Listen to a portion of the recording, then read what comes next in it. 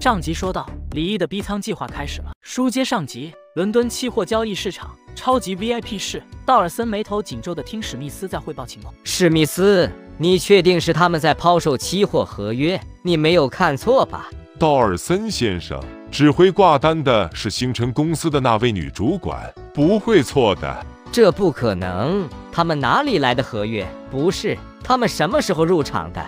也难怪道尔森会如此的震惊。在李毅抵达伦敦后，他的人就在秘密地监视着这家伙。但令他没有想到的是，在过去的1个多月里，这家伙是一次股市以及期货市场也没有来。道尔森一直以为李毅在等待机会入场。今天李毅出现在期货市场的时候，他还以为这家伙终于是发现了商机，准备出手了。同时，道尔森也准备集中资金狙击李毅。道尔森这段时间可以说是如鱼得水，在短短1个月的时间里，直接赚了近8亿英镑，换算成港元足足136亿。现在的他可以说是志得意满，一扫之前的颓势。总之，道尔森觉得自己又行了，而且他也相信，在自己的主场，李毅是不可能玩得过他的。然而让他万万没有想到的是，李毅今天竟然不是来入场的，他在套现离场。这时道尔森总算是想明白了，李毅那家伙这段时间游山玩水，不是在等待时机，而是早已经悄然入场了，只是他不知道而已。想明白之后，道尔森强行压制住自己的怒火，然后对着身边的一个老者说道：“三叔，帮我查一查这个华商是什么时候收购的铜铝合约，再查查他除了铜铝之外还投资了什么。”这时，道尔森身边一个金发碧眼的美女开口说道 ：“Master Dawson, what should we do now? Should we lower the price of copper and aluminum?” 不用了，你不了解那个家伙，他一旦选择套现离场，说明铜铝的价格基本上到头了。我们这个时候入场狙击他们，已经没有任何意义了。随后，道尔森再次说道：“蒂娜，你常年在期货市场这边做投资，人脉比我要广，帮我盯着这批人，我有预感要变天了。” Okay, young master. I guarantee that their every move in the futures market will not escape our attention. 另一边的李毅并不知道他已经被道尔森给盯上了，此时还在贵宾室里等着消息。当然了，以他的性格，就算是知道也不会在意的，毕竟现在他们已经在套现离场，可以说大局已定。不要说区区一个道尔森了，就算是他背后的家族亲自下场，也没有啥卵用。2天后，老板，我们已经顺利将12万手铜期货合约以及17.9万手铝合约全部抛售了出去。前核算，我们铜的入手均价为1578英镑每吨，出手均价为1840英镑每吨，获利7.86亿英镑；铝的入手价为1167英镑每吨，出手均价1380每吨，获利9.54亿英镑。与此同时，张秋生等人也向交易所这边递交了现货交割的申请，要求包括谢菲尔德联合钢铁公司在内的3家空头现货交割1280万吨钢铁。现货交割的申请刚刚递交上去不久，谢菲尔德公司的人就找到了李毅等人。Mr. Lee, we hope to repurchase your NP order contract at the market price. 当然不行。To show our sincerity, we're willing to offer a 5% premium and hope you can consider it. 必须现货交割，请便，我就不留2位了。知道对方是铁了心要现货交割，谢菲尔德公司只能一边凑集钢铁，一边联系机构这边，请求机构这边让多头这边追加保证金，而且破天荒的将追加保证金的幅度增加到了30%。要知道，期货市场追加保证金一般存在2种情况，一种是投资方出现大量亏损，券商以及融资机构担心资金出现风险，所以会要求投资方追加保证金；另一种情况就是进行实物交割，空头那边担心货物的结算出现问题，要求追加保证金，而谢菲尔德公司就属于第2种，只是这一类追加保证金一般不会超过20%，正常来说只有10%。现在他们要求李毅直接追加30%的保证，已经算是强人所难，甚至于有些玩赖了。但没办法，这里是伦敦，作为期货市场最重要的合作伙伴，交易所对于谢菲尔德钢铁公司提出的无理要求，竟然爽快地同意了。不得不说，主场作战就是特么的有优势。很快，李毅等人就接到了机构的通知，鉴于这次到期的合约价值太大，所以交易所要求李毅这边追加总货款30%的保证金，而且限期3天。如果3天内保证金不能到位的话，那么他们的合约就会被交易所强行平仓，重新流入市场。谢菲尔德联合钢铁公司的人也是在赌，毕竟李毅等人手里到期的合约有1280万手，总价值为40多亿英镑，30%的保证金就是12.13亿。也就是说，李毅等人需要在3天内筹集够12.13亿英镑，机构那边才会安排空头一方进行现货交割。虽然12亿英镑不是一个小数目，但是已经布下天罗地网的李毅岂能让他们如愿？在挖坑的时候，李毅就已经将谢菲尔德公司的所有后手都已经预料到了，自然也包括追加保证金。随后，李毅当即命人将30%的保证金交了上去。消息传来，谢菲尔德公司的高层瞬间傻眼了。在过去2个月里，他们公司一共抛售出去130万手空单，合计3250吨钢材，这相当于他们公司近2年的产量。他们也不是不知道这样做很危险，但之前一直觉得一切掌控在他们的手里。毕竟他们公司是伦敦金属市场最大的钢铁供应商，交易所这边也和他们穿一条裤子。在过去这些年，他们一直都在操控交易所的钢铁价格，根本不可能亏的。最重要的是，桑迪的哥哥就是在军队中担任高级指挥官。此战之前，哥哥就给他分析过，这场战争帝国一定能够取得胜利的，而且时间不会太久，所以他们才想着趁着价格高多卖出一些空单，尽量锁定利润，哪怕到时候没有那么多的实物交割，高价赎回空单，他们依旧能大赚特赚。但不曾想5月下旬就遭到了多头逼仓，这可就不好办了。一旦对方逼仓成功了，对于他们公司来说，后果是灾难性的。意识到麻烦了的桑迪等人彻底的慌了，包括沙宣家族在内的几大财团。当知道谢菲尔德联合钢铁公司竟然给他们闯下了这么大的一个大祸，尽管一个个的都气得想把桑迪等人活剐了，但那也是以后的事情了。眼下只能想办法帮他们把危机解除了。随后，沙宣家族的人一边动用关系，四处收购现钢材，甚至于不惜从欧洲大陆调运现货。与此同时，他们也派出家族高级成员与持有合约的一方进行谈判。道尔森作为家族重点培养的继承人之一，再加上此时的他刚好在伦敦，自然这么重要的任务就落到了他的头上。上集说到，李毅逼仓谢菲尔德钢铁公司，谢菲尔德钢铁公司慌了。书接上集，伦敦城区通往郊外的公路上，2辆车子正在快速疾驰着，车上道尔森面色凝重地看着车窗外发呆。就在昨天，家族那边联系他，并告诉了他一个非常不好的消息，家族最重要的实业谢菲尔德钢铁公司遭到多头逼仓，情况非常的危急，一个不慎就可能有破产的风险。当道尔森得知持单量最多的是一家名为猎狐的投资机构后，当即和对方取得了联系，并表明自己愿意和对方谈判的意思。让道尔森高兴的是，对方并没有拒绝他的这一请求，还报上了自己的地址，让他今天早晨来这里商量这事。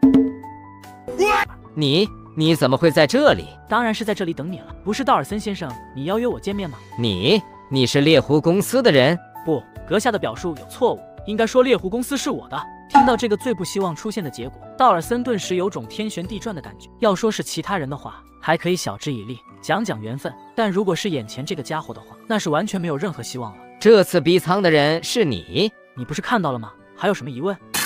李毅先生，能告诉我你们是什么时候开始入场的吗？告诉你也无妨，我们3月份就开始在这边布局了。3月份？听到这个答案，道尔森的心里忍不住倒吸一口凉气。那可是战争刚刚有点苗头的时候啊，他是怎么知道要打仗的？要知道，就连他们家族也只是战争即将爆发的前几天才得知的消息。他一个东方人是怎么做出推断的？难道是直觉吗？如果是那样的话，那眼前这个家伙的市场洞察力实在是太可怕了。这么说，你在港岛那边和我们争夺汇丰股权的时候，大部分的资金已经到了这边了？答对了，不过没有奖励哦。也就是说，我和整个英资集团所有人，不应该说整个港岛所有的券商机构、股民都被眼前这个人给耍了。想到自己不但被对方吞掉50多亿港元，又将恒生银行低价卖给，还签下那个3个月不能攻击对方的协议，道尔森就感觉自己简直是蠢到家了。道尔森先生，这样看着人是很不礼貌的举动哦，别忘了你今天来这里的目的哦。听到这话，道尔森顿时想起了家族的任务。虽然他也知道让李毅停止逼仓的希望并不大，但想到谢菲尔德公司对家族的重要性，他还是想争取一下。李毅先生，你来这里的目的就是求财，可否将手里的空单全部转让给我们沙宣家族？我们愿意高出市价10%的价格收购这些空单。我来伦敦赚钱求财没错，但我还有另外一个目的，不知阁下想不想知道？什么目的？给某些人一个教训，让他知道不是什么人都能招惹得起。而道尔森则是听到这句话之后，直接转身离开了古堡庄园。不管是谢菲尔德公司，还是背后的沙宣家族，都知道谈判无望，随即便开始准备现货交割了。沙宣家族在欧洲的势力确实很强大，在动用了大量的人脉之后，终于在5月29日前将交割所需的1280万吨的钢材准备好了。然而，就在双方完成第一次现货交割后的第2天，前线传来捷报，英国海军在肃清马岛周围的阿海军舰艇，并封锁了马岛海域之后，就于21日晚上于东福克兰岛北岸圣卡路斯水域的海滩登陆。经过几天的激战，取得了陆上作战的大捷。在拿下古斯格林后，部队终于可以开始朝圣卡洛斯的桥头堡前进，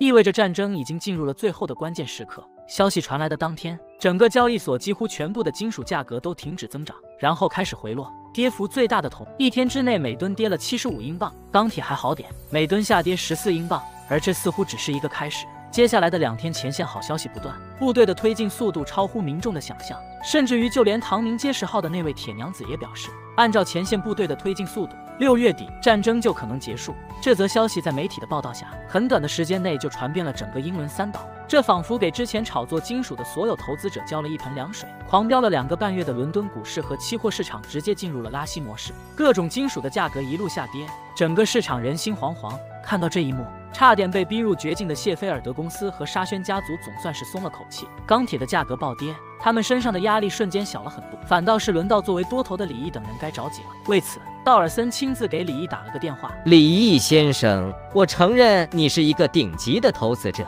但是这次你错过了最佳出货时机。如果你愿意的话，我们现在可以按照市价的80%赎回你手上剩余的空单合约。滚！6月2日，星期三，伦敦郊区的古堡别墅内，李毅悠闲地看着报纸。没错，他又搞了一个神级操作。伦敦排名前10的报纸同时报道了一则消息，再一次将谢菲尔德钢铁公司推到了风口浪尖。这则报道是伦敦非常有名的一名记者针对谢菲尔德钢铁公司的调查报告。据这份报道显示，从今年3月份以来，谢菲尔德钢铁公司的钢铁生产基地的工人们一直在为涨薪而与公司斗争。近3个月，整个基地都处于瘫痪状态，没有生产出1磅钢铁。与之相反的是，谢菲尔德钢铁公司的营收却与日俱增，在3月底的时候一度达到了恐怖的29亿英镑。随后，调查记者给出了答案：谢菲尔德公司的这些营收全都是靠在期货市场大量的抛售空单获得的。与此同时，根据这则调查报告显示，在过去的3年间，谢菲尔德公司已经关闭了多座高炉，产能只剩下巅峰时期的1半左右。如果以他们此时的产能对标抛售出去的空单，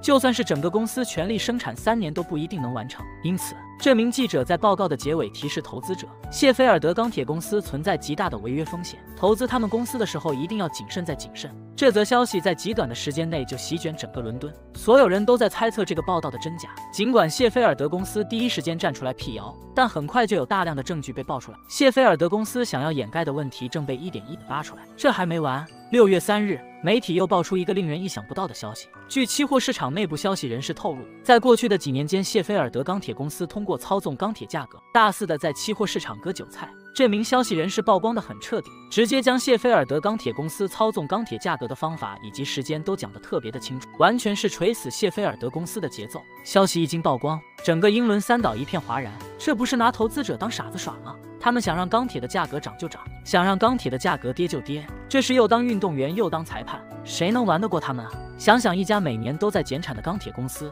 利润却每年都在增加，这些钱都是哪里来的？不都是从他们这些傻子一样的投资者的身上割下来的吗？想到这些，那些在钢铁期货市场亏过钱的股民、机构以及财团都怒了。很快，谢菲尔德公司就引起了众怒，就连交易所也被推上了风口浪尖。毕竟这种事情要是没有交易所这边配合的话，单靠一个钢铁公司哪能做得这么天衣无缝？此时，很多人已经意识到，整个帝国最大的钢铁生产公司大概率的要出问题。手里持有钢铁期货合约的财团和机构非常默契地停止了套现离场的行动。紧接着，市场上再次出现了大量的收购钢铁期货合约请求。期货市场不同于股市，股市如果哪家公司爆雷，投资者宁愿割肉也要逃跑。但期货市场却不同，要知道，不管是多头还是空头，都不是直接交易的，他们的交易对象并不是彼此，而是交易所。因此，不管是哪一头违约，要找的都不是彼此，首先要找的都是交易所。所以，即便是谢菲尔德钢铁公司爆雷了，空头这边也不会血本无归。相反，如果谢菲尔德公司被逼仓成功，交易所就要从市场上收购对应量的钢铁交付给多头。如果没有那么多符合要求的现货，那就只能以市场价赔偿多头。至于事后交易所如何向违约的空头追责，那就和多头没有任何关系了。现在多头要做的就是尽快拉升钢铁的价格，让自己在逼仓成功的时候处于一个有利的地步。随后，在多头的共同努力下，伦敦期货市场原本已经跌到每吨278英镑的钢铁价格，在短短不到2天的时间里就被直接拉升到了338英镑，每吨足足提升了60英镑。而就在这时，李毅手里的第2批期货合约到期了。